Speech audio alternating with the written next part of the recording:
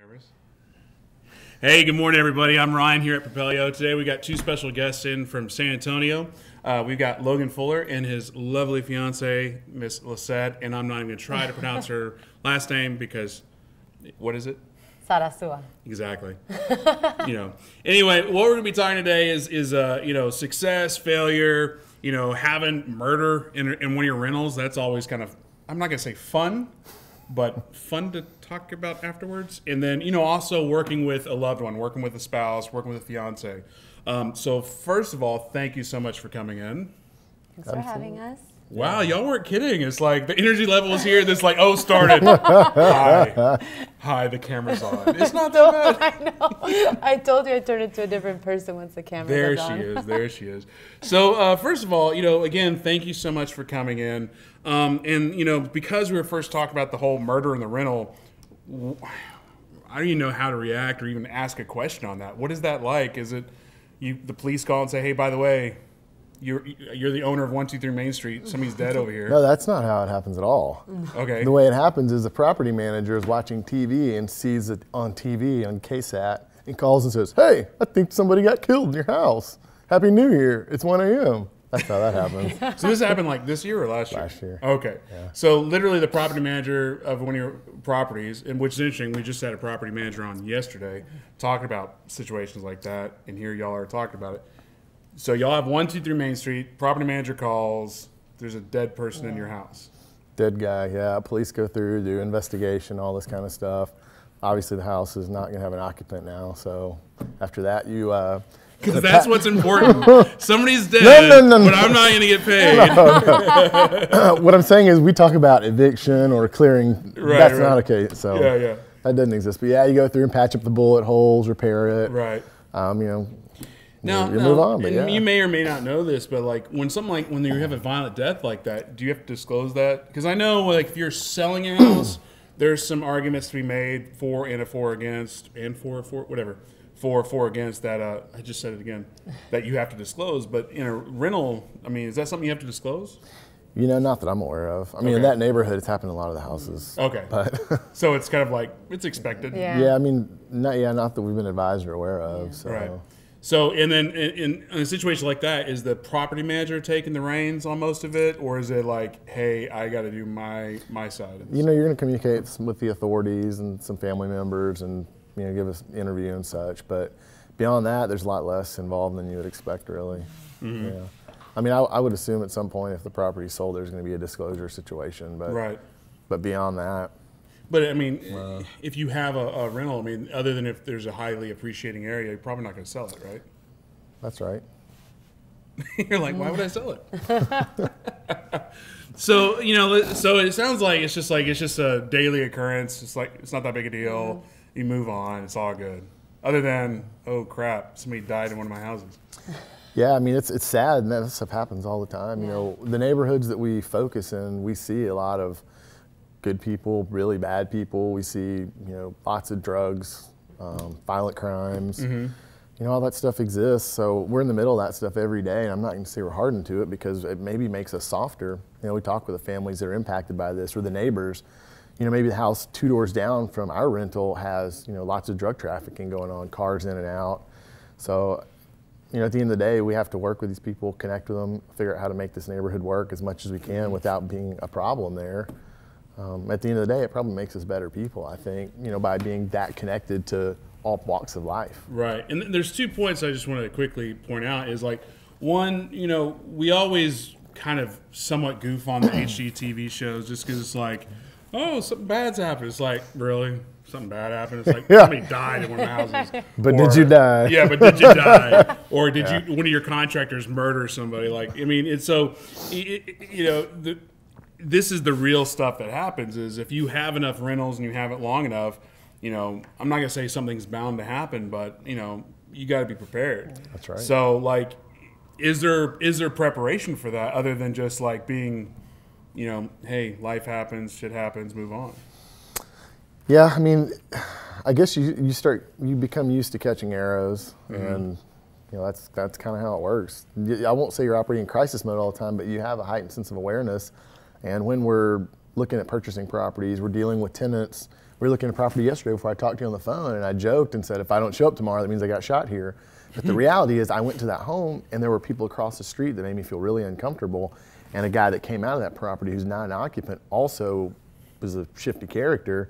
So I didn't get out of the car. I looked at it from the outside, I rolled the window down, and I left. Yeah, so you gotta operate like that, and you gotta be prepared at all times. I've talked about that here before. Rob Barney, several months ago, he's a DHCL hard money lender here in Dallas, and we were talking about how there's times to be fearful, and there's times to just go through that fear. Like, it's one thing to be fearful about doing a deal because, the numbers, I don't know, or pulling the trigger, but there's another thing about being fear for your life. Physical threat is different. Exactly, yeah. Physical threat versus emotional, am I ready for this? Something else that a lot of people don't realize is, too, people, a lot of times that are walking the streets or in those neighborhoods, they're a little more fearful of you than you are of them. They're just trying to get on about their stuff, but they might dress differently or talk differently than you or have a different level of education, but they're not bad people.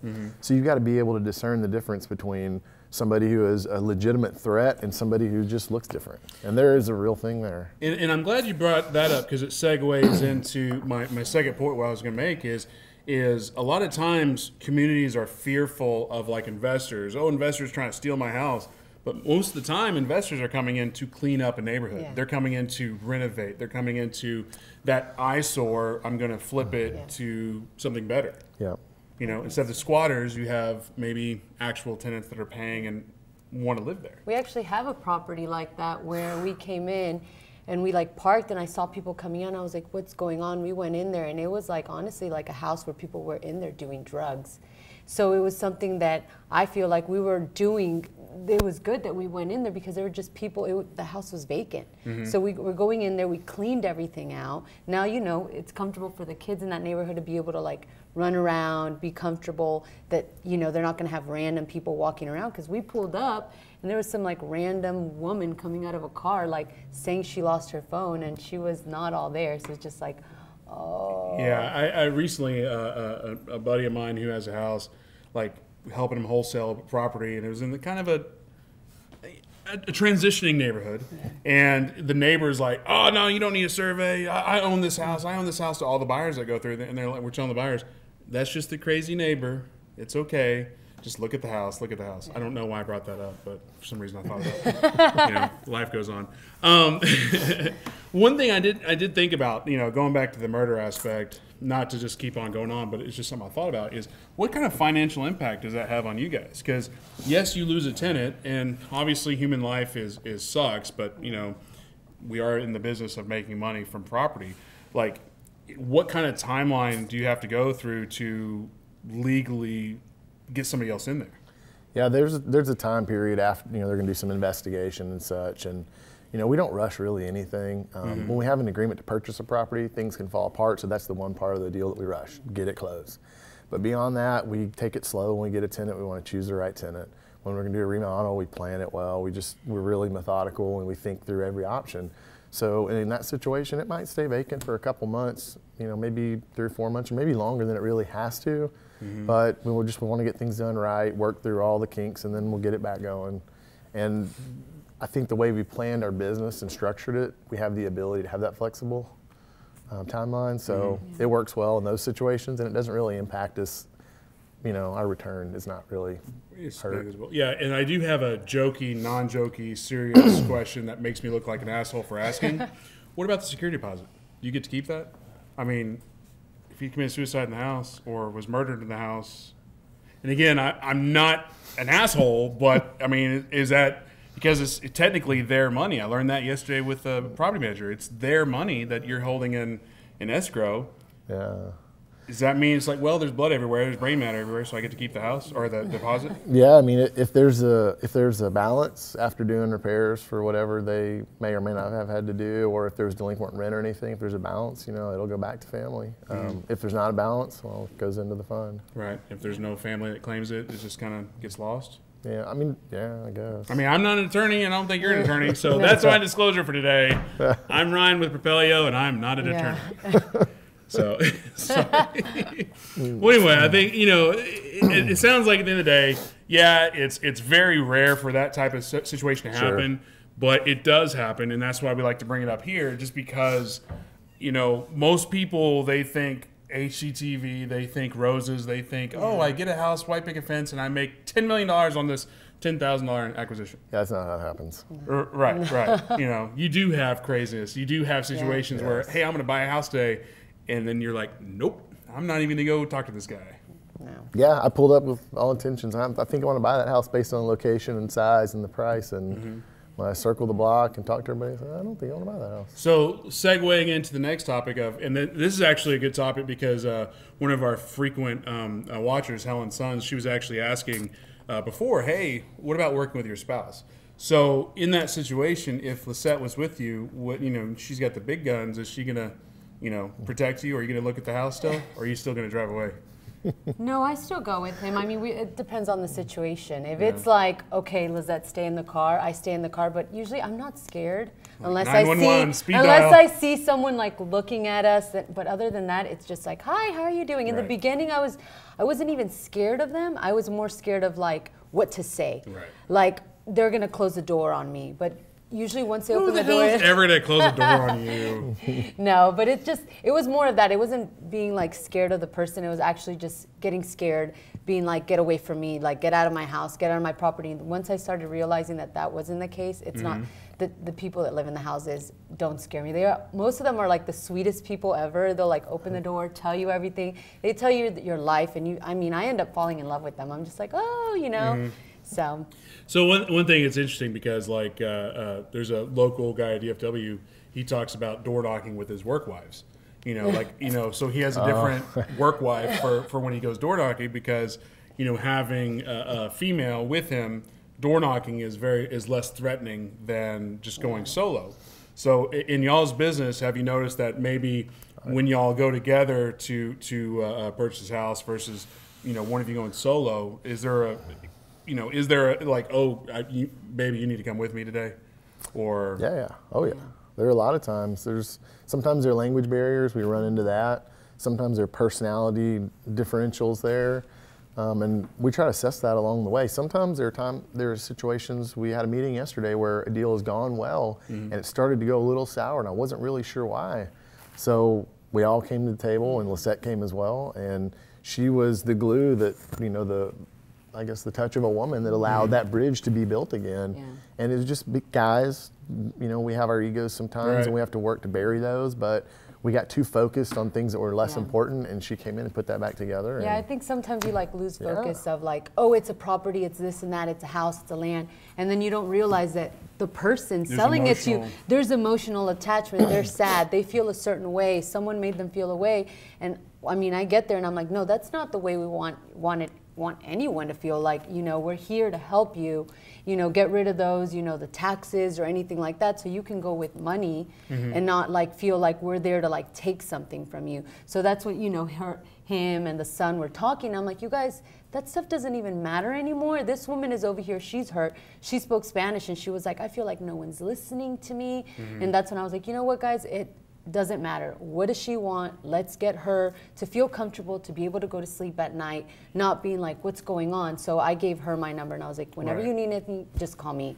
I'll get to Logan. Just call me. If you're scared of anything, I'll go with you to the title company. I'll go with you to the lawyer's office, be able to walk with you through. And I think we walked out and then she felt so much better. And I felt better because I was like, that's not how I want the seller to feel. I want them to feel comfortable. Yeah, and it's all about finding the pain and really, we talked about in the car right over here, this business of investing and buying and selling houses and buying distressed and helping sellers, it's like if you're focused on the house, if you're focused on the contract, you're focused on the wrong things. You need to find the motivations. Yeah. Like if they want to sell their house but stay there for 3 months versus an investor who just wants to buy the house and kick you out, well, the person that's going to let them stay there for 3 months is going to win the deal, I should say. Before we get going, I do want to say, Helen, I know you're watching right now, so if you have questions, because you were the one that wanted to talk about, working with your spouse, here is your chance to drop all those questions.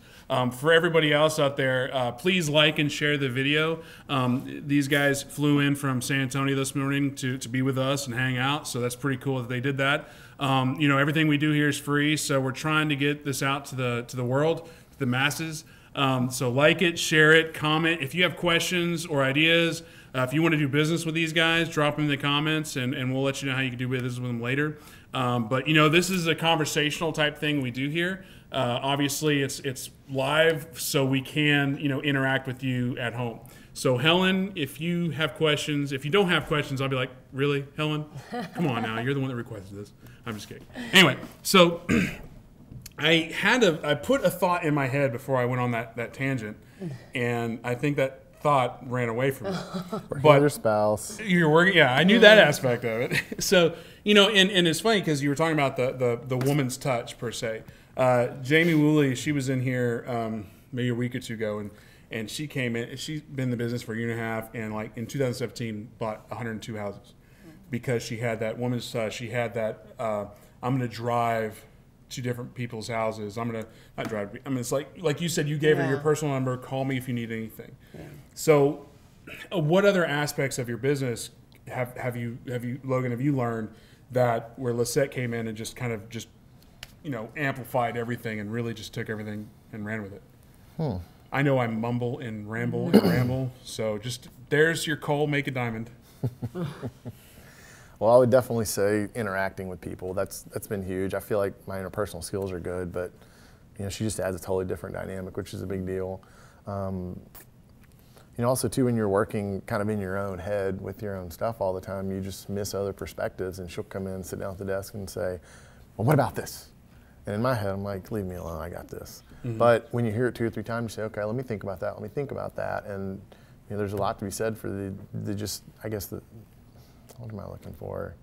I guess the support, the additional thoughts, you know, that stuff, just it makes a big difference at the end of the day, because I can only think a certain way, and she thinks a totally different way. But it helps. It helps a lot. Yeah, I mean, I'll go in and they'll say stuff, or I'll see things, you know, like little clues, and we'll get in the car and I'll be like, hey, did you notice this and that? And he's like, I didn't even notice that. And I'm like, yeah, that's why this person's acting a certain way.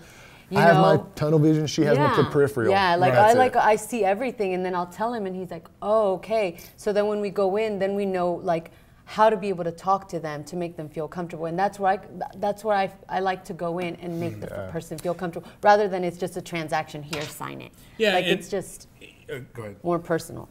Yeah, and that's the thing. You touched on something that's going away from this spouse conversation, but it's like if you go into a potential deal, tunnel vision, you're going to miss things. Yeah. So if you know you're like that, have a partner that's going to be, you know, more wider vision. Perfect example, Trey and I, we looked at a house a week ago, 2 weeks ago, and we're talking to the gentleman who's wanting to sell the house, and he needs $100,000. And I mean, we're talking, we want to offer like 25. You know, and like literally that's any investor is only going to offer 25. Yeah. And he's like, I need 100. I'm like, okay, well, I mean, I'm sorry, but we could try to think of other ways, creative strategies. Like, no, I need 100 cash. Anyway, get in the car, and Trey's like, I mean, I don't know what's going on. I was like, well, he probably has medical bills. He's like, medical bills? What are you talking about? I was like, you didn't notice his big toe was missing? Yeah. And there was like a red bloody bandage there? He's like, no, I didn't see it. I was like, yeah. You know, I was like, and he's like, did you see like a medical bill somewhere? I was like, no, I'm just assuming that he has, I mean, he's missing a toe, and it looks pretty fresh. I mean, that's kind of a graphic story. But going back to the point of, you know, open up your vision of field and look at things, look at different cues to jump off of. Real quick, Helen did have a quick question, though. Talking about spouses, it's like, what if you're in the business and your spouse is not in the business? And you end up feeling like you're dragging them, kicking and screaming the whole way. Well, I mean, I feel like when I first started working with him, I wasn't like doing that. He asked me to come on, but I was always supportive. I was always like, you go do what you need to do, like, you know, like 100%. Anything he said, I was like, okay, like, you know, I saw his drive, and I mean, that's one of the reasons I fell in love with him was his drive. So I don't know if it's different if someone, you know, goes into doing something like that differently, but that was the reason I mainly fell in love with him, was the drive. The fact that I wanted to be a part of something like that, and I would see him, you know, spend endless nights just like looking up stuff, finding solutions for people, doing like things that I was like, oh, that's impossible. And then I would see it, And I mean, it's like to me, it's like having the best teacher. I learned everything that I like know about any of this business through him. Sometimes I hear myself talking to sellers and I'm like, whoa, where did that come from? I didn't even know I had that knowledge.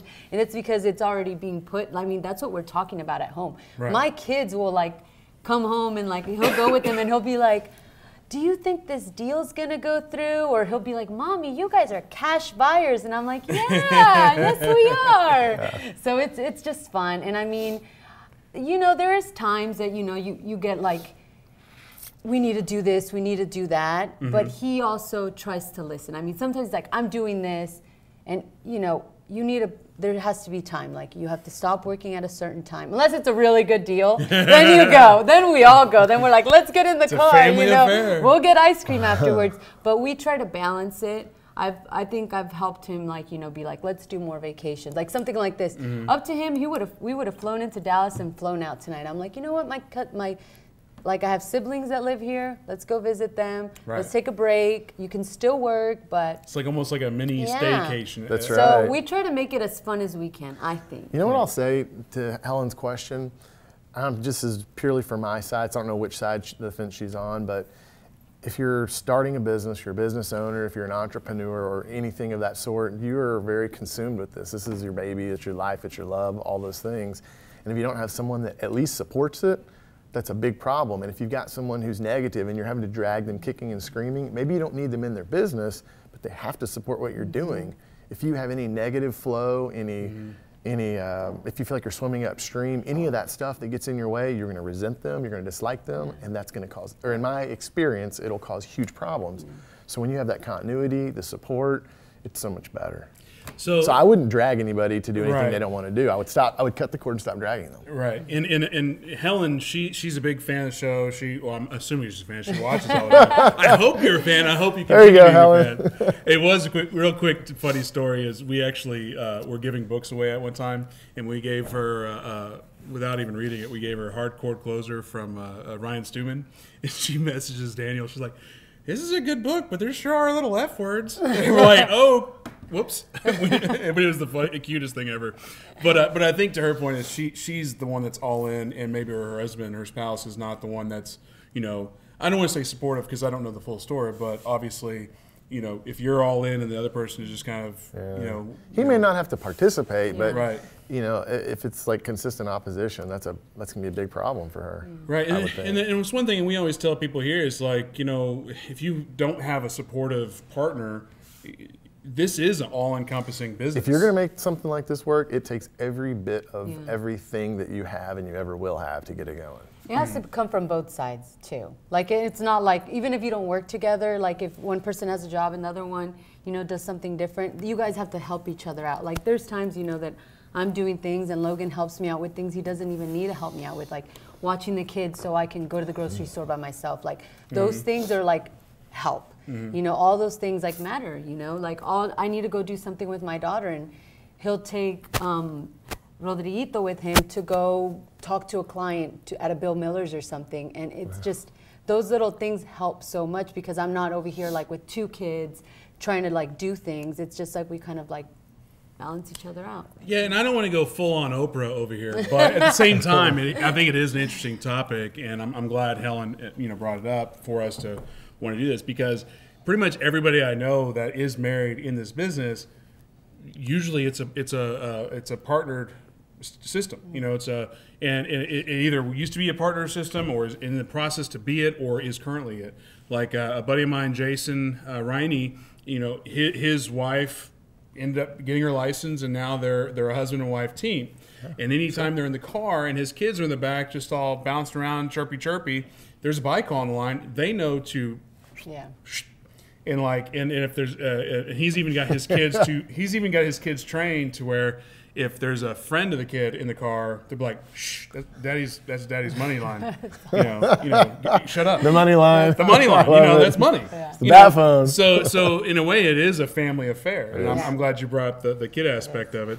There is a couple of people. Manny could never work with my husband. We would kill each other. Well, Sorry? Don't do that. Sorry. Don't do that then. Yeah. You know, I don't know if you don't get dead. You know, don't get dead. Hashtag don't get dead. Helen, as always, you know, love you. Eric, he was saying, working with my spouse is an adventure every day. Can we top the amount of cuss words from the day from before? That's fun. We compliment each other well. She has that touch, but as a former military and civilian police officer, she protects me. Hey, that's the way you got to go. Nice. I don't know Elizabeth, if I could do working with better half, we compliment each other. Exactly. You got to compliment each other. You know, and even just the short time of hanging out with you guys, there is that complimentation, if that's a word. It is now. You know. So speaking of roles, let's just get into the roles of it. What are y'all's roles in this partnership? Well, I mean, I kind of just let him drive the bus, and I just, whenever he needs me, I go in and help out. I mean, I kind of just let him. He'll ask me for like a little bit of like, what should I do here and there? I'll say something. He'll sit on it, and a few days later be like, I came up with an idea. I'm like, I could have sworn I said that, but okay. Like, that sounds good. I've done that in the work world. You give an idea, and then 2 months later, the boss has the idea. Yeah, or he'll say it, and I'm like, well, it must have been a good idea if he's bringing it up, but okay, I'll take it. You're like, I'll let him have it. Yeah. It's like, yeah, baby, that was a good idea. Great idea. So I think it's important to know or understand that things change every single day, and especially in the last year, our business has just exploded. So, you know, at times, you know, I hear, well, you told me this last week. Why do you change your mind? And that's frustrating for a lot of people. When I used to work with my brother in the energy business a long time ago, we were working out in the oil field. Him and a lot of other guys that worked with me would get so mad. You told me this last week. Change your mind. Well, that's what I do. I change my mind, and that's my responsibility, and I got to do it. So often that's happening, and we're having to figure out how that works. And as that's happening, our roles in the business are continuing to change. My mom is retiring. She's been an agent for as long as I can remember. She's moving down to San Antonio. She's going to join the team. So now we're going to have, you know, a 3-person dynamic, as well as the 2 guys that we have working. They're considered subcontractors, but they're working for us consistently. So that little group is, right now, it's like a big ball of clay, and it's changing shapes quick. So we're having to juggle these balls that keep from hitting the ground. So you brought up the fact that you have family coming in to work with you. That's right. Can I ask maybe potentially an uncomfortable question? Who's in charge of the business? Is it 50-50, or is it him. you're in charge, you're in charge? Oh, I mean, yeah. And the reason I ask that is because you have to have that the captain of the ship. Right. Because yes, you can have a 50-50 partnership with somebody, but if there's a time when there's a clash of opinions, you're going to have that stalemate unless you have somebody who is like, you know what, I respect that, but I'm in charge. I think we've got a really healthy balance, though. I mean, I think I have a lot of good ideas and directive between me and a mentor that I have, you know, and partner. We come up with the way the business has got to go. I do a lot of the execution, but I think we balance that out a lot really well. I mean, we've been thankful to not have a lot of disputes or arguments, and you know, things change a lot. She has great advice and great input, so I'm getting to the point now where I'm comfortable enough in myself to accept that, right? Which is a challenge, you know, for a male, a business owner, all those things, but. You know, and it's good stuff. Who am I to say it's not going to be good? And I think that's actually a very good trait to have for a business owner or just an employee or any kind of work world is we all like to think our ideas are the best ideas ever. Right. But if somebody else has another idea that may be better, just be like, you know, that's a better idea. Let's go with it. And, you know, like we always joke around here, it's like at the end of the day, we all have egos, but we don't have egos, because it's like if something works, let's just do it. Who cares? Yeah. If it's gonna be successful, go for it. Sure. You know, like I tell Travion all the time. He's our creative director. If y'all didn't know who Trey was, you know, he'll put out a product, and I'll be like, well, I kind of like it this. He's like, but I like it this way, and I'm like, at the end of the day, you're the boss when it comes to this. So if you want to put your foot down, by all means, keep it that way. I'm giving you my opinion. And if you feel strongly in your opinion, go for it. Yeah. But if you don't feel strong in your opinion, go with my opinion. Yeah. You know, something that a lot of people don't realize is they see maybe entrepreneurs or company business owners or whatever, And they believe there's this misconception that person is the end all be all. That dude's the leader, that guy's the owner, that guy's everything. They don't realize he's got a board of directors that help him with a lot of things. They don't realize he's got, vice president, him, her, whatever. Yeah. There are all these people that are really helping him go. So he might be a figurehead or he might be the leader, but there are a lot of oars that make that ship go forward. Right. And that's something when you move from that role of an employee somewhere to have your own shop, you've got to at some point understand that and be able to do that. Because if you don't, you're going to have some tough times, I think. Well, I'm also learning, so it's like I can't try to be like the boss, when I'm still learning and stuff. And there's a lot of things that I have to be like, hey, how do we do this, this, and this?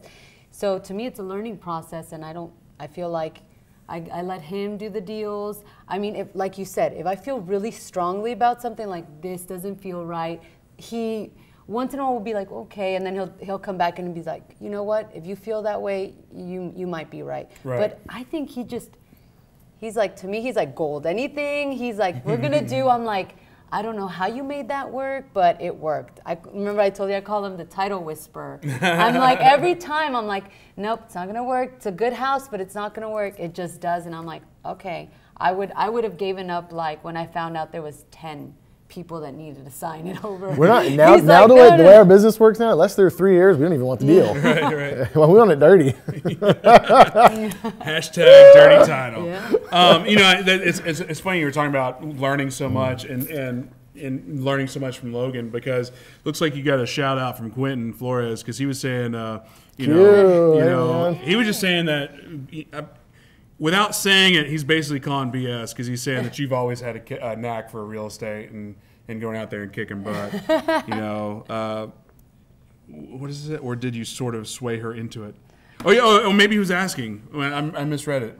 Have you always had a knack, or did you sway her into it? I've always liked real estate. There was always something that, like, inside of me, like I always wanted to be a real estate agent. I was like, no, but it was that thing, that fear of getting the door closed on me if I knocked on a door. Now it's like, no, it's not that hard. Like, it's really easy.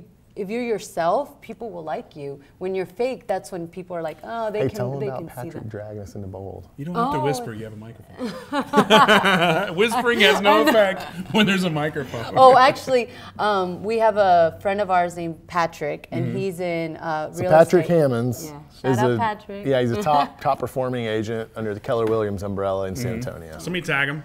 Patrick Hammonds, thank you very much for this. Yeah. So he did drag me to that class, because he was like, Lissette, I need you to like call people, and I'm like, no, only when you have them on the phone, you want me to translate. At first it was just when I to translate Spanish, and then he was like, no, I want you to like do it and this and that. I remember going to the first class, he couldn't go because he had to go to the title company. I was so mad. I was like trying to get the guts to walk out of that class, because I was like, no, everyone's accountable for each other. You're like in teams. And I was like, I'm not going to get any leads. Logan is like the one that gets all the leads. I'm just the one that like translates. I mean, I'm glad I did stay, because after Logan's the pretty face. So he's just like, I was in that class, and it just like, I got like a confidence and realized that there were so many people in that room that had the same fear as me, but they were doing it and they were making a lot of money. And I was like, these are top performing agents in our market, like platinum top 50, like the guys that have the highest production in our county. Yeah. And that Keller Williams office is the highest performing in the United States. So you're talking about, in my opinion, probably some of the best of the best. Yeah. And I started talking to some of them, and I'm like, they're just like me. Yes. They're just, being comfortable in themselves. I'm like, okay, I'll do that too. And I mean, I think that week I made one phone call, and like it was to like a person. It was a lot that I was trying to get. And that day she goes, you know what? Come by, I think I'm gonna sell it to you. I remember just getting off the phone call and running to Logan and being like, oh my gosh, I think I got that lot that you really wanted. And we ended up closing, and I mean, it was like the best feeling ever. After that, I was like, all right, let's do it again. So going to Quentin's point, though, was it like, did you have the bug before, or was that like once that happened, you were like, oh, okay, it's game on? No, I had the bug before. Okay. Since a little girl. Because his second part question was the fact of like, he has a fiance and he's trying to like nudge. Now, I guess you could actually throw this back to Helen. About, we're hearing this a lot, right? How do you nudge your spouse, your partner, into this game? Because, again, it is all-encompassing. Like, I tell, potential dating people, I told my current girlfriend first day, like, hey, you know, by the way, I work a lot, you know, so if we're on a date, I'm sorry if I pull my phone out. It's not you, it's work. It's not you, it's me. Yeah. So it's like there is a lot of that nudging into this business. But I forgot. Just have her come on a double date with us, and I'll like make it exciting. Yeah. Okay. Another Helen question. Not sure if you can answer this, but what should you do and shouldn't do if one of you is an agent and I cannot read like that. Sorry. Are there some things that the non-agent should be doing and the agent needs to be doing? Just wondering what non-agents in the husband-wife team should do that the agents not to do. I'm really bad at grammar and reading. I think that basically the question is like if one is an agent, one's not an agent.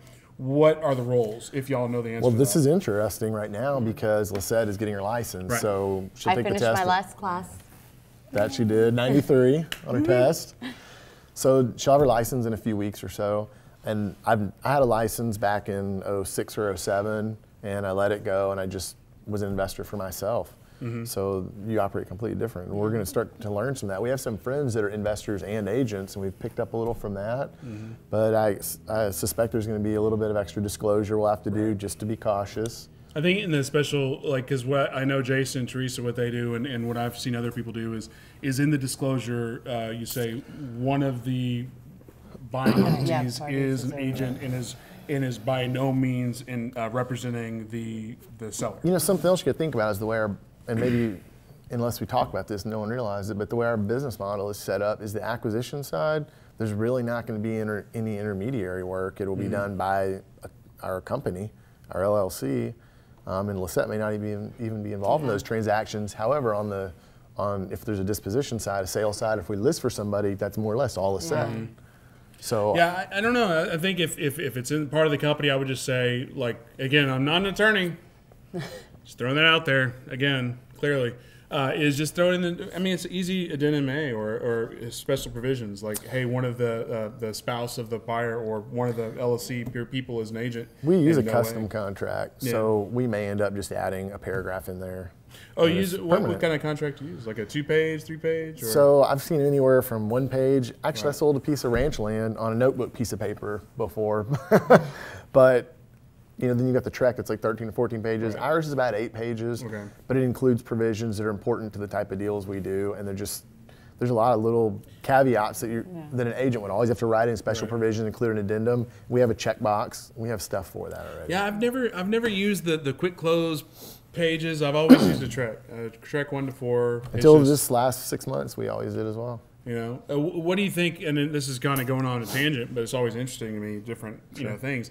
Like, what are the advantages of using a custom contract? Is it, I mean, and also, what do you think some of the pitfalls and what are the risks? Here's why I like it, and there are a lot of things about our deals that are different. Often, almost every time, we pay delinquent property taxes, we pay out liens, and we pay a portion to the seller. And clarifying all in a Trek contract, you got to check this box, you got to make a special provisions, don't forget that. And the way the Trek contract is set up is where escrow fees split one way or the other.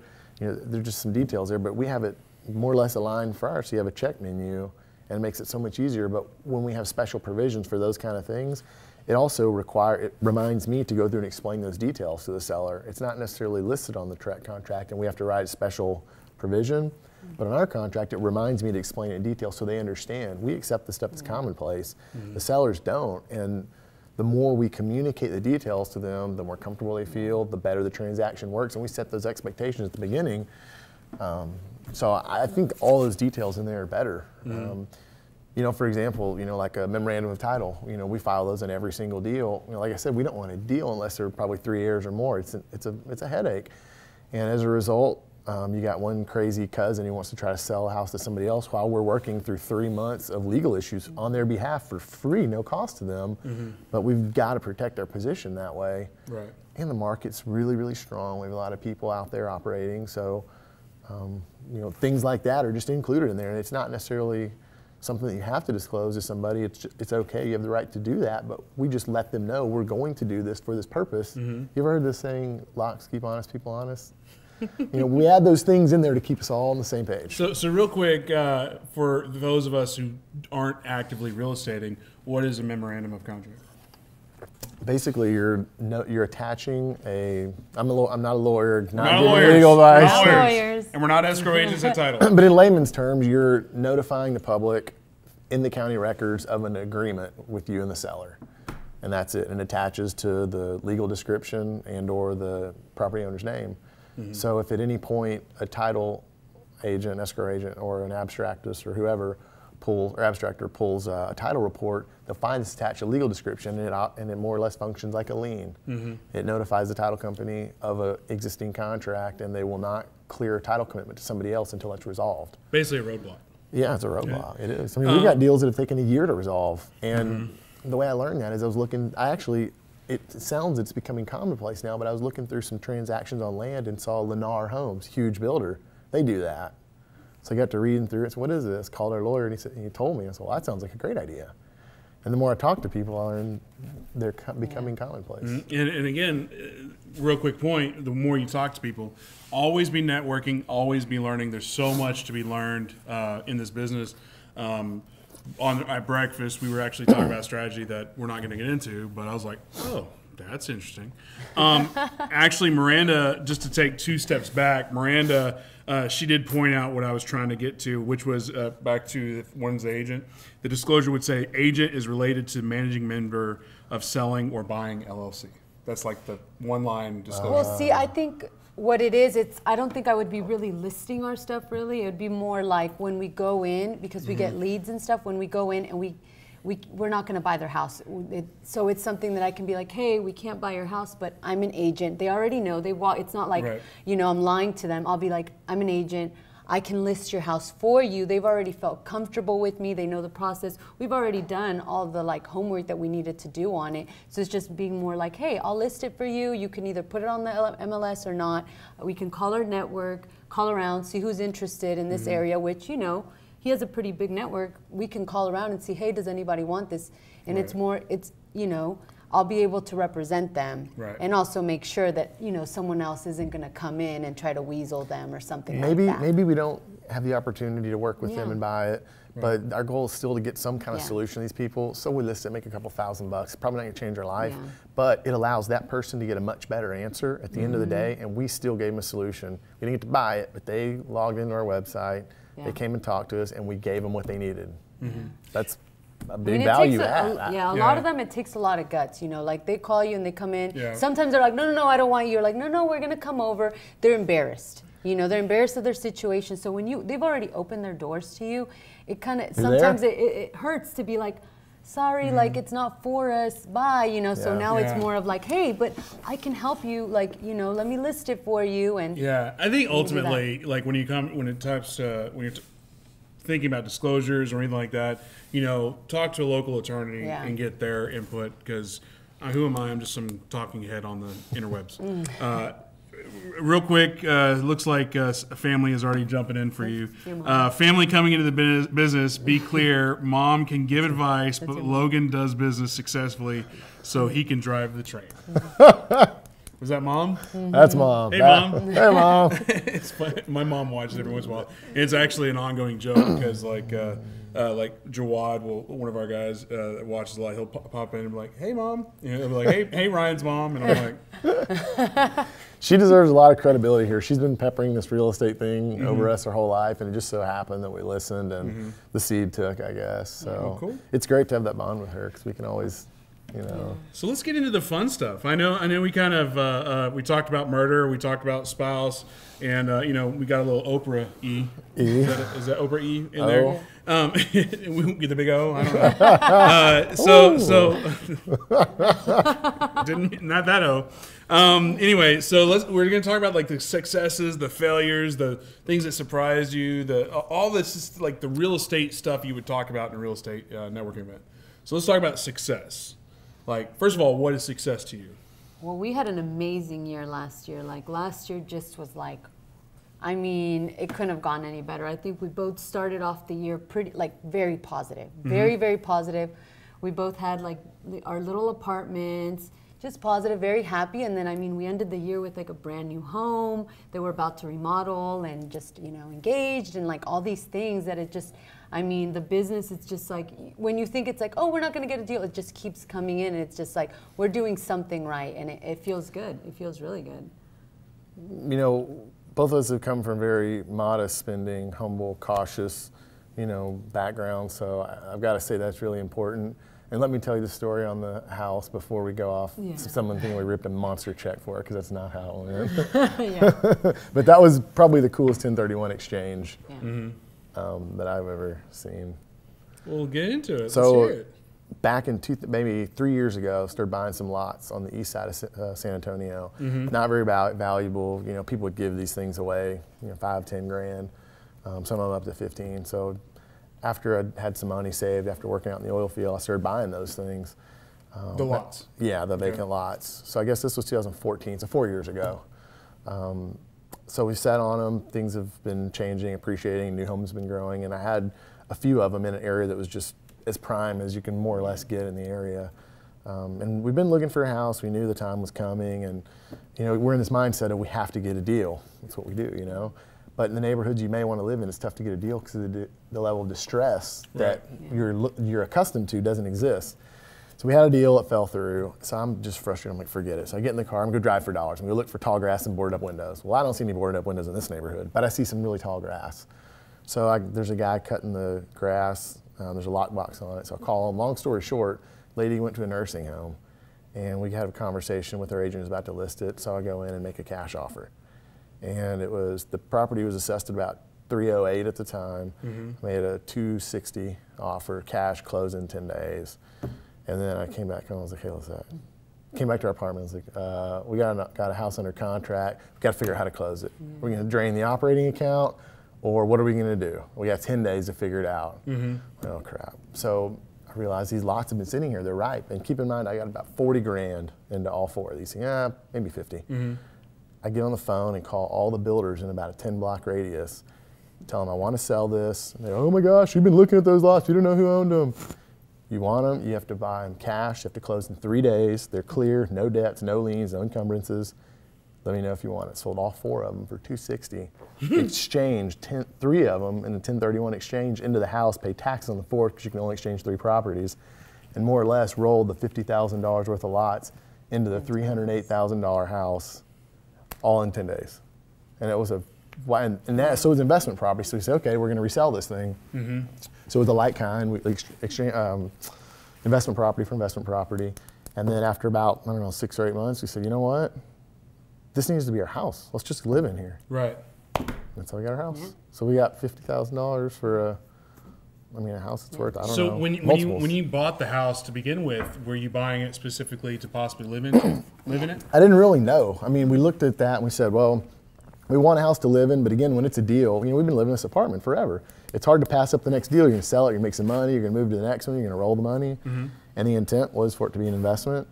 And then it turned out we converted it into a personal asset. We moved in. Yeah, and it's interesting though. It's like, so you had the lots. That goes back to the whole, I changed my mind. That's what we do. But it's interesting though, it's like you bought the lots to begin with, and a lot of times, a lot of people preach about how, you know, always have an exit strategy lined up, but if you're buying a lot for that cheap and you know it's going to appreciate. You believe it's going to appreciate. Well, you hope. You know, let's be clear. You know, market's going here. I mean, look at all those Bitcoin guys. Oh, it's going to hit $1 million before the end of the year. It's like, where's that today? Anyway, that's right. But it's like you hope. But we also talk about get creative.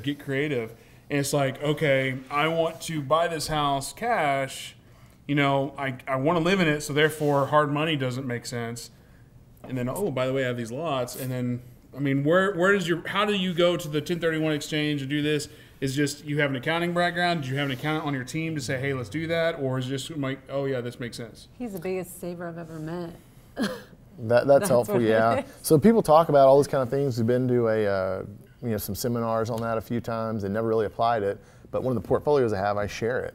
And that guy is an accountant. So that's all kind of in our daily conversations. And, you know, we do exchanges on the investment properties and that we share. And when this came up, it's part of, You know, I said we just walk through things slowly and think of all the options, 10 different options. They're all stupid, but the 10th one's the good one.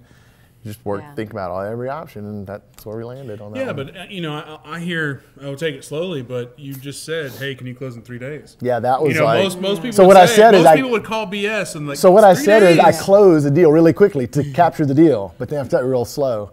So we had to run through all that stuff in a shorter amount of time. That's right. But I realized there was a lot on the table, and it was a house that we really, really liked for a lot of reasons. So. Yeah, I mean, nothing's absolute. Yeah. Plus, it felt good at the end of the day because he's like the biggest believer in like cash. Right. Cash is king. Like, you know, you save up and you buy what you need. You don't buy things under credit. So it was good to like go to sleep at night and be like, this house is paid for. Like, no one. Let me say it this way: if the whole market crashed and I realized that all the stuff that I thought was good in real estate isn't sustainable, and I'm terrible at this, I can go work at Jack in the Box and pay our property taxes, and we'll always have a nice house to live in. I was just going to point that out about how if the market completely tanks, you know, if it does, it's never going to tank. It's always going to go up. Whatever. You know, at the end of the day, is like, say God forbid something really bad happens where you're not able to continually do the business. You still got a house that you paid cash for. There's no debt except for property taxes. Or if we really need to start another business, we dump the thing, make some money, live in a small house. Now we just raised some good capital to start another business. Right, because you locked in. Got options. 50 in equity. 320. Oh, I thought you said it was 308. Huh? 320. 308. 308. Yeah. Is what you. Wait. Tomato. Yeah, you're right. But there's a huge amount of equity there. Yeah, and you paid cash. So, are you paying cash in all of your business, or are you using creative financing? Like, because I mean, you just said about how Logan likes to pay cash for everything, and he wants to penny pinch everything. Are you using creative financing, or did you save the money from the oil fields and you use that cash to do your deals? Yeah, pretty much everything is cash. There are times there's a commercial line of credit that exists at a tiny amount of interest.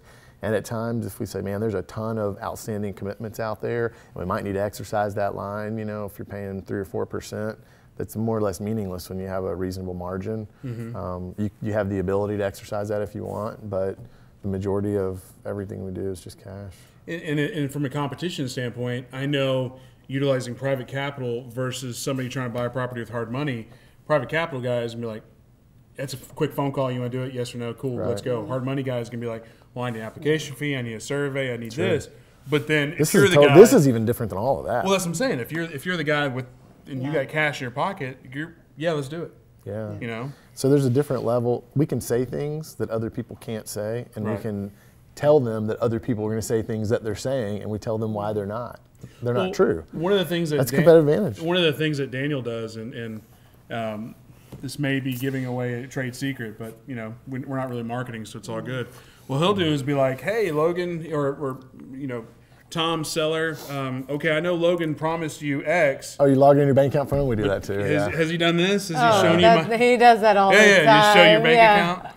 Yeah, if we have the full trust and all that's there, I don't do that. But if there's any reason that I think that's going to push us over the line, I'll do that. And then the next step is I'll say, look, we need to talk to the title company to make sure this works. So you get them off on the title company, they're talking to a professional.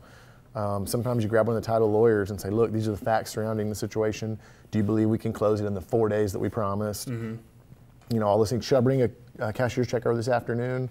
How do you want me to write the contract? So when they hear the title company on the phone and you're showing them the cash, there's a level of comfort there that 95% of the other people just can't deliver because of circumstances. So that's why. What other good tips can we get out of you? Oh man, trade secrets, baby. You need to come down to San Antonio and work with us 1 week. Well, he saved a lot of his money working in the oil field. Right. He was like living. What were you living off of? So I'd live off my per diem card, which was I don't remember the amount, but it was like $30,000 a year, which covered like travel and food and whatnot. So that was my expenses. I stayed in a little RV or corporate apartment, depending on where I was at, and after taxes, I would basically save the paycheck. So basically be frugal. Because like I know a lot of people who get in this business, there are a lot of traveling salesmen that are like, oh, real estate will change your life. And it will change your life, but it's also still a job. You're still working 80, 100 hours a week. And you do get a checks for 20,000, 50,000, 100,000, whatever. That does happen. Sure. But if it's not, when you see somebody on Facebook, oh, I just made 80 grand, it's like, that you don't know what expenses, you don't know what they've already. I mean, if it was a $65,000 rehab, well, guess what? They only made 10, 15 on that. Right. So, you know, the big checks are great and all, but is it really true? Yeah. But, you know, you got to be frugal and you got to, you know. I think the thing that helped us is living far below our means. Right. I mean, America does not understand that. You know, we have a culture that supports something different than that. And it started out being based off fear. Am I going to be able to support myself forever? You know, am I capable of this on my own? So you just start hoarding money. And then later on you realize, holy cow, I can do this. Now I have some firepower, and that really that allows you to get going. But as long as you maintain that mindset, you have a lot more stability forever. I do have a random tip for everybody watching, because we were talking about this morning. You know, if you go to a local meetup, you go to a RIA, you go to a networking event with other investors, you know, the guys that are wearing the three-piece suits, maybe they're successful, maybe they look like they're successful. Find the guy that has the shitty-ass hat, the shitty-ass board shorts, and the shirt with 3 holes in it or something. Those are your real investors. The American flag board shorts. Okay. Those to wear. Guilty. Yeah. That's charged. Those are the people that are doing the deals. So if you're at a networking event, you know, and you see somebody who doesn't belong, that's probably the guy or the gal that you need to be talking to. So that's just a random tip. Other than your personal residence, what other, what's the most surprising, crazy, successful thing that's ever happened to you? Oh, the craziest place we've ever done a deal. Sure. Walmart bathroom stall. 3 dudes. True. That sounds crazy, right? I don't know if I want to get into that. No, you want to be in Stall, that. 3 dudes. You want to be in that. This is what happened.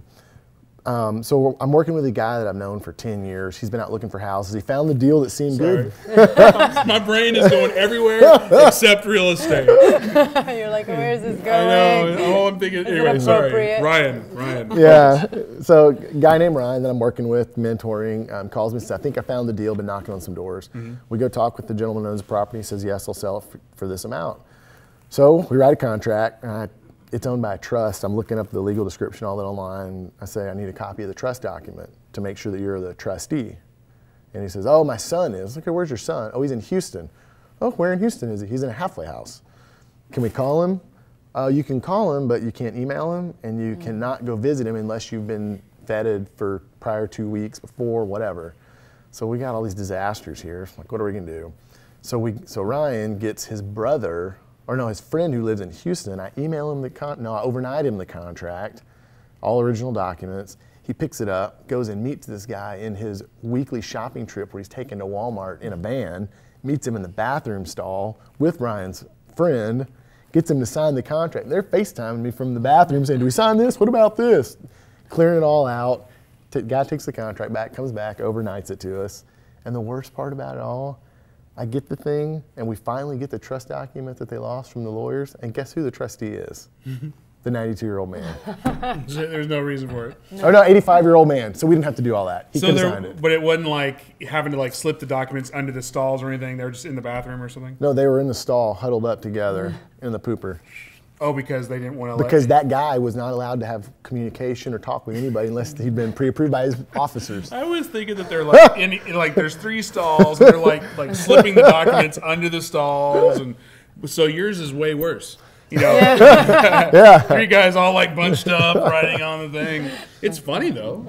So that was a wild start to it. It got even crazier. At the end of the day, the seller, the older guy, he's 85 years old. He didn't want the tax implications, so he wanted another rent house because this one wasn't habitable. So we had to track down a house from a local wholesaler that was immediately available, buy it, do a swap. Title company was up in arms on this deal. We had to figure that out, get the swap done, and then the house, the foundation was broken in the middle. I mean, one of the worst foundations I've seen.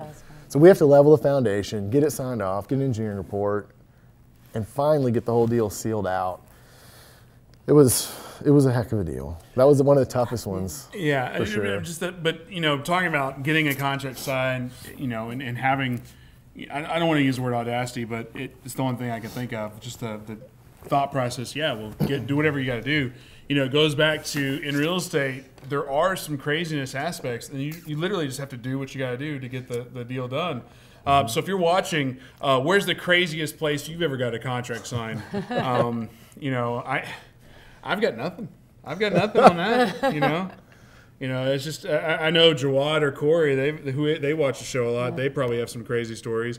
Daniel, where's the craziest place you've had a contract signed? I mean, I really feel so vanilla at this moment in time. You know, Starbucks. That's yeah.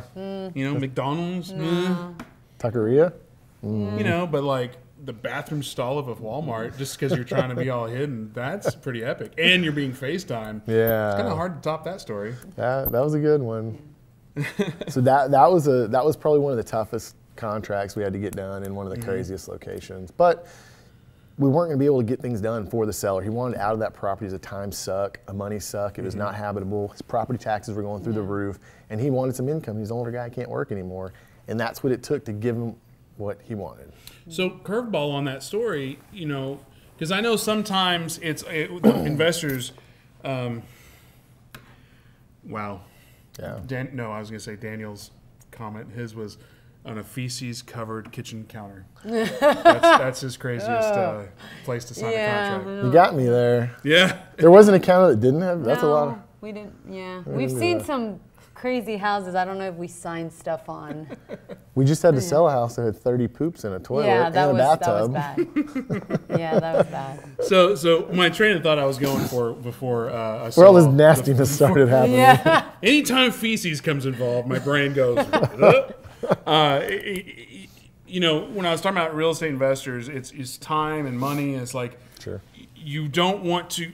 You never want to throw away a deal, but at the same time, if a deal is going to take 2 years and the outcome is, you know, $8,000, is that a good utilization of your time? Right. Yeah. Versus if it's going to take 2 years and it's a $2 million deal. Yeah. Sure. Hell yeah, that's a lot of money. So on a deal like that, do you go into it or having that thought process, or is it just like, you know what, there's still enough money in it, to do it, and or is it almost like an afterthought of, yeah, okay, we did okay on this, or is it, man, we wasted a lot of time? No, that was a slugger. That was a home run out of the park. And from the beginning, the numbers, I understood what they were. I know the neighborhood block by block on the comps. When he told me the address and the basics, I said, we're going to do this. He's like, what if we have to do this? We're going to do this. And we did everything it took to get it done because we knew it was going to be. And you know, in this concept, we were talking to Larry Higgins out of Houston. He does Skip Genie, which is a skip tracing software or service. What we come up with there, when we were talking about it, is like usually the deals that are hardest to do are the ones that have the biggest payoffs. That's our model's evolved so much in the last 6 months. We're doing the dirtiest of the dirty. Yeah. There are properties that are in the neighborhood that everybody knows. That's the house that nobody can get. Mm-hmm. Everybody knows about that property, and we post a picture of it in front of it that we got it, and everyone's like, "How did you do that?"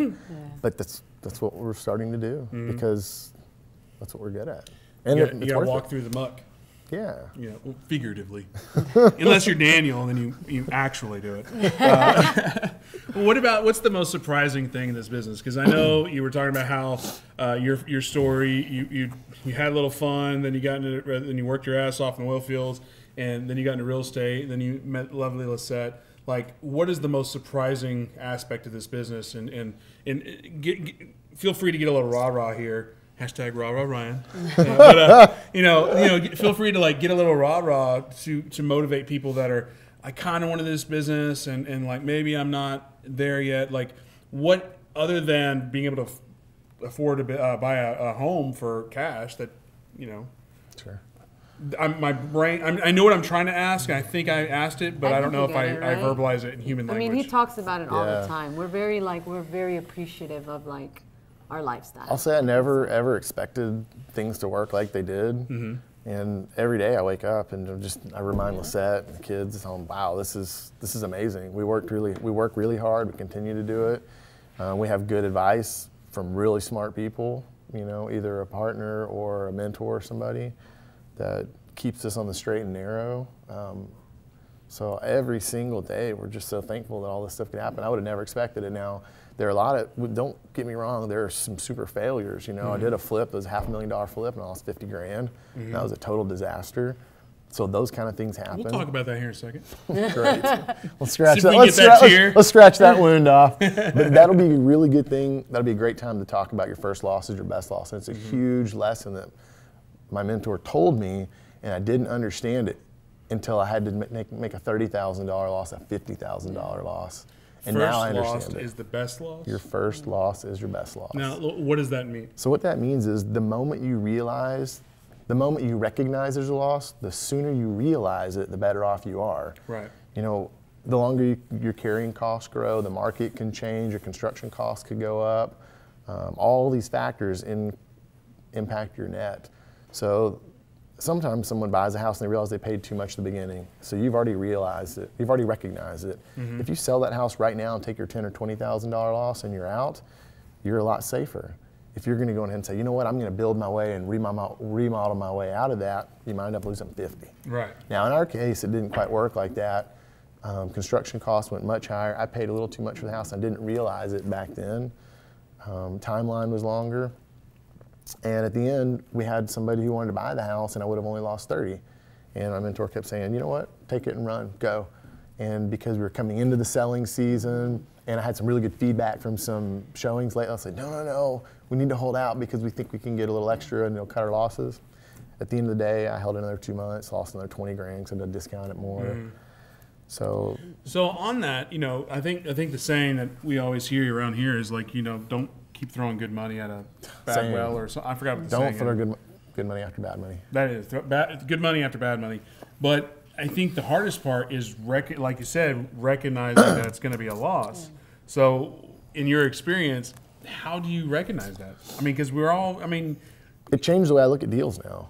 If a deal is anywhere close to tight, I don't want it. I'm not going to come close to it. If I have enough margin of safety in there that I can count all the 10 things that could possibly go wrong, and they can all go wrong, and I can still not lose money because that's your first rule, then I'm going to do it. And some people say, oh my gosh, well, you're not going to touch a deal unless it's really sweet. Well, that's right. And we have the same mentality here. Maybe not so much Propelio, but just like house buying on the side is you know, our preference is that 75% minus repairs. And people always ask, well, how did you come up with 75%? It's like, well, in the Dallas-Fort Worth market, that's just kind of where it is right now. Like 10 years ago, you would try to buy at 65% minus repairs. San Antonio, I have no clue what that market is, what the general consensus is. I mean, in Dallas, are people buying at 80, 82, 88%? Absolutely. Probably. But for me and my risk tolerance, you know, that's too high for me. I want a deal, and 75% and lower, that's a better deal. I think you said it. There are a lot of people that are willing to do a deal that looks different than one we're willing to do, and there's some people that maybe want it even better.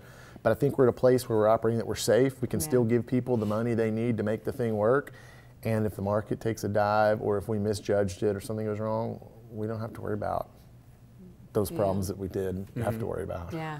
It's kind of like Vegas, how we knew when to stop. Like we're just like, we pulled off. Like we're like, okay, got the money, let's go. I think it's the same way. It's just like we know. This guy's like itches. I'm getting my crack itches. You know, is that what they do when you got a like an addiction problem? Dave Chappelle's character. What was his name? I don't know. Wasn't he? Oh, I don't know. Somebody brought up Vegas and not knowing how to leave. If you know that story, just, you know, sad face for Ryan. Yeah, but both of us are like that. It's not one is like, come on, let's go. It's like we were both like, all right, that's good. We won. We don't need to keep playing that. Like, let's walk away with our money, and everyone's happy.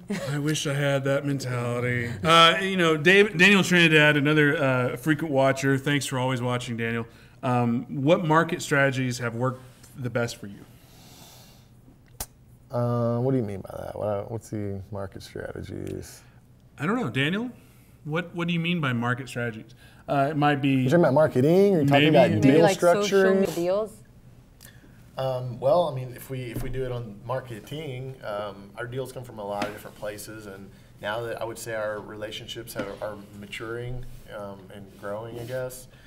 We get calls from probate attorneys we built relationships with there. People down at the city offices call and say, this person's house is on the list for demo. Do you want to call them? We know that you'll, if you can, you will salvage the situation.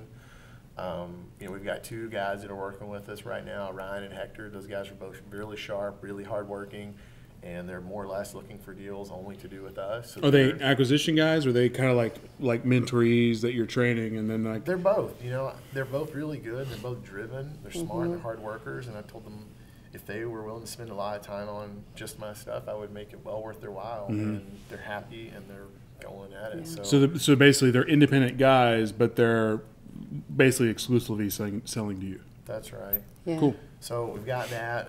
I would still say bread and butter of our business is our own. Yeah. You know, we door knock. Door knocking. You know, distress. You know, delinquencies, whether it's taxes or mortgage or whatever.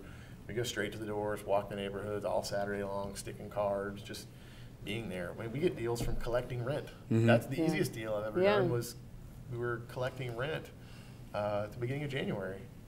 And I saw a guy outside of a house, and he didn't look like he was one of the old tenants. And I walked over there and talked to him, and literally in 5 minutes, we had an agreement and a contract. And we were driving the title company.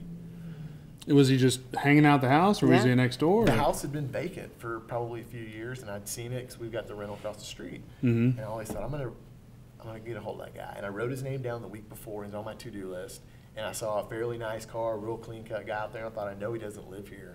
That's the owner. Come on, let's go. So we went over there and started chatting with him. He's like, yeah, I was thinking about getting ready to sell it. And when I heard those words, I was like, game over, baby. You're like, well, I was thinking about having this contract ready to go for the past 6 months. Let me It's tell right you. here. So we get to talking, and I said, how much you think you want for it? And he told me a number. And I said, well, how about if I get you money by Friday, which in 3 days, how about I give you this number? And he just stuck his hand out. I was like, hold on, let me get a contract out of my car. And he's like, so you do this a lot? You're like, and I just made $2 million. Wasn't that sweet? Yeah, that would have been nice. But a lot of our deals come from that way. Yeah. I mean, we now have people that a family had a decent portfolio of property. The father passed away, and they just can't maintain it. And they started losing stuff to the sheriff's sale and foreclosure auction. We bought 2 or 3 of their vacant lots last year, and they had some problems this year. And they said, hey, you did well for us, and you we're you like, did what you said you were going to do. yeah, so or like the relationships you are wanna do starting this. to turn around now. Like now they're calling me for advice, or Right. hey, can you help me do this and this? We might have some property that we might want to get rid of later on. I'm not pressuring them. I'm like, okay. It's more like they're calling me and they're like, hey, we need this, this, and this. I'm like, all right. And we help them. Like, you know, she was about to get foreclosed on, and or thought she was going to, and we actually put some stuff to the side and actually did our research, helped her out.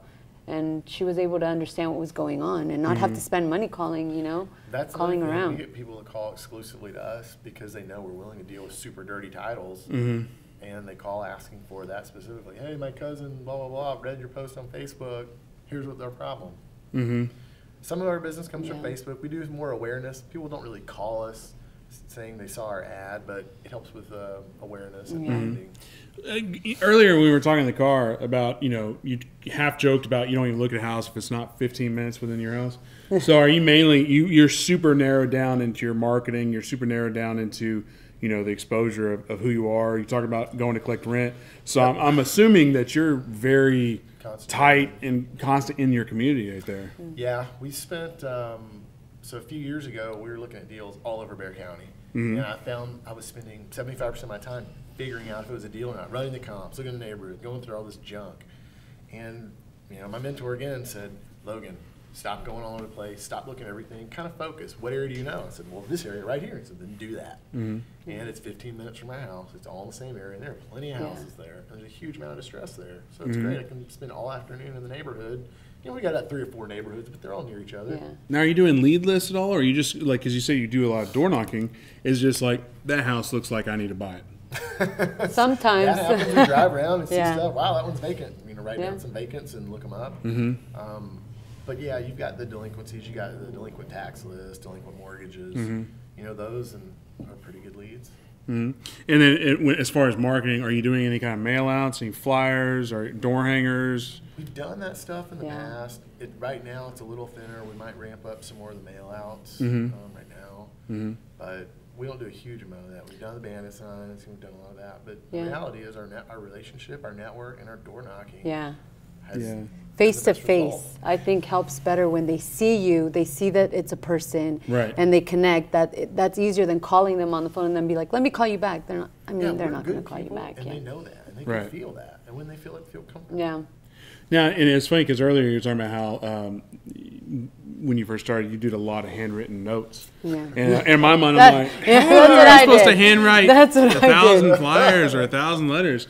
So that to me is extremely narrowed down marketing. It's very, I forgot the word, direct. Obviously it's direct marketing, but narrowed, focused, or whatever that word is. I'm sorry. But like, you know, because most people, like if you're marketing, you just do this huge shotgun blast to just everybody, postcard. So like, obviously with a handwritten note, Yeah. probably a return rate on that is going to be a lot higher than a postcard. Yeah, we got, yeah.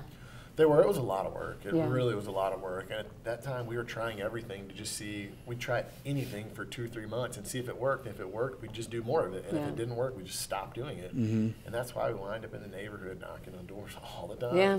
So let me ask you a question that I'm sure you get asked all the time, and we get asked all the time here. And to me, I think it's going to be one of my questions I ask every single day, just because it annoys everybody all the time. But you have to like smile and answer. Oh, gosh. How do I get started? Pull a delinquency list and go knock on doors. Now, you got to figure out how to structure a deal. Actually, that's too early. I shouldn't say that. If I could go back and do all this stuff again, I had to learn a lot of stuff the hard way. Mom was a realtor. I picked up a lot of that stuff along the way. I was a realtor early on for about 1.5 years before I ever did my own deal. So I got to understand the contractual process and the timeline and all that. That's important. You got to know that. 'Cause you Right. can structure a deal. If you could find someone who's smart and go work for them, Yeah. I've become so much smarter by working with and under very, very smart people. I don't have to make a lot of the mistakes other people have. Right. So if you can find someone that's smart, willing to take you on, Yeah. go work for one of the wholesalers for 6 months. If you're sharp and paying Yeah. attention, you know what you're doing in 6 months. Right. And then go do that yourself. And I joke when I say it's annoying. It's not annoying. You know, there's always questions. It's like, you know, real estate is always about networking Yeah. and meeting people and trying to help people. So I'm playing. It's just a frequent question you always get. So by all means, if you're local and you have questions, you can hit me up. And I'm sure if you're in San Antonio, hit you guys up too. Yeah. Sure. Anyway, Our I phone cut you is off. You were always about on. to say something. I cut you off. What I was going to say is pick one of the big wholesale companies. Just pick one of them and go get a job. Work over 6 months. Right. They know what they're doing, and you will too. Yeah. And also, it's just again, this is my opportunity to say, just you got to do the work. You got to do the work. You got to do the moto route. Well, I keep on Everybody wants kicking to those. watch YouTube, meet Ty Lopez. You got Yeah. to do the work. Not everybody can do what he did. And get on Zillow and get Zillow leads and call them. Hey, I mean, if it works, it works. You know, just know your numbers. Going back to what we talked about earlier this week. That's right. We talked about success. We talked about failure. What is the best lesson you've learned? You go Oprah again. I know. I'm trying. How can I say Ryan and Oprah at the same time? Ropra? I don't know. You know, I would probably have to say 2 things. One of them, the 2 things that impact me the most, I think make the biggest impact on our business is you have to remember this is a people business. Everybody says it's about real estate and all this stuff. It's really not. It really is about humans, and it's about people, and it's about fixing their problems. And it just so happens that our solutions involve cash and real estate. Yeah. But once you understand humans, you understand how to find those types of humans, that's what it is. I mean, that's a huge thing, a huge thing to us. So It is. We're wrapping up here pretty soon, so if you have questions, if you have comments, drop them in below. If I know Henry's asking, how do I get in touch with them? On this posting is their Facebook page. If you want to check it out, give it a like, give it a review. there we go. We were talking about that before, about how the easiest way to get reviews is ask your friends, hey, can you review my page? That said, if you're watching this video, please review Propelio and give us some love, give us some stars. Don't give us a star, give us 5. Come on now. Yeah. If you need leads, if you need access to comps, check out Propelio.com. Check out all the other videos we have. We do this for free. There's tons of content. Hopefully you enjoyed this. If you're watching right now, give them loves, give them shares, give them all the aboves. As far as getting a hold of you and doing business with you guys, Well, we have a webpage on Facebook, Easy House Buyer San Antonio. We always answer messages. Our numbers are on there, so you call us. If we don't answer, we always get back. So leave a message, and we're always willing to help. and I know that you had a long list of stuff to talk about. So I'm going to give back your opportunity to cover some of the stuff that maybe I didn't give you a segue to get into. Oh, we were able to pretty much get everything in there. All the stuff that I thought made sense. Yeah. There you go. That's great. Lissette, anything for you? No, it's fun. A little scary in the beginning, but I'm okay. Still alive. We're still good. Any parting thoughts, Trey, Daniel, everybody's watching? Thank you so much for watching. Last word, anything? Going once? Yeah, I got nothing, man. We said everything we need in the last hour, so we do appreciate to be here. You know, we feel just very thankful, and we're always extremely humbled when we're contacted, by somebody like you, and that just means that we're starting to do good, and we have good credibility, and I will say, I appreciate that. Not to be unhumble. Can you please tell your story just a second ago that you were talking about the other day or early this morning at breakfast? About what? About overhearing somebody on their podcast. Oh, because I think Daniel and Miranda and everybody at Propelio will love okay. this. Give us the plug. Okay, I was in class and I heard some guys listening to some podcasts, and I'm really good at like remembering voices. And I was talking to him at breakfast, and I'm like, wait, I think they were listening to you. It's your voice. They were listening to your podcast going into like the real estate classes. So I was like yes. Yeah. I was like, that's so cool though, because we do this every day, and literally you're sitting here. There's the only person that's in here right now is Trey, and maybe Daniel's here another day or whoever. So we're just here. True. So it's kind of cool that there's people out there listening. Yeah, it's a good feeling when people know what you're doing. Exactly. It's like, oh, okay. Well, again, pitch the RIA. Oh yeah. Thanks, Daniel. February 26th. Oh, yeah. We got San Antonio people. Might as well talk about the event. We're going to go. We'll be there. Awesome. There. So February 26th, that's a Monday, the San Antonio REI meetup. We'll be at the Carver Cultural Center. Why are we doing this? Mainly because in the RIA meetup world, too often you go to these things and it's just sell, pitch, buy my product, do this, and you don't really learn anything. So we're like, we don't necessarily want to be a part of those anymore. I'm not saying all of them are like that. There are some really good ones. But we're like, you know what, we'll just do our own. And we'll invite some people we like to come speak with us and come teach. And so you can actually get real content. Hey, throw in an open bar, throw in some food, have a good time. And, plenty of networking opportunities, plenty of time to learn, plenty of time to eat, drink, booze it up, have fun, be safe. And it's all for free. And that's February 26th on a Monday. We're going to go. We'd love to see all you guys there. We've also spoken to a lot of people in our local market, and a lot of people we really enjoy working with that are really credible, and they're doing a lot of good stuff. They're also going to go, so I expect a great turnout. Yeah. Right now I've got about 250 registered. Yeah. So, my goal is to get that 200 to 300 mark. So if we got 400 to 600, that'd be cool. It's gonna be a party. Yeah. So we'll see you there. I'll be there. Dan will be there. Trey will be there. Again, I could ramble for hours, so I'll try not to do that. But see you on February 26th. Again, if you like this video, if you like what we're doing, please like it. Please share it. If you have any questions after we've wrapped up, please drop them in there. Reach out to Logan and Lissette. And I'm Ryan, as always. And we'll see you next time. Thank you. Thank you. We'll see you next time.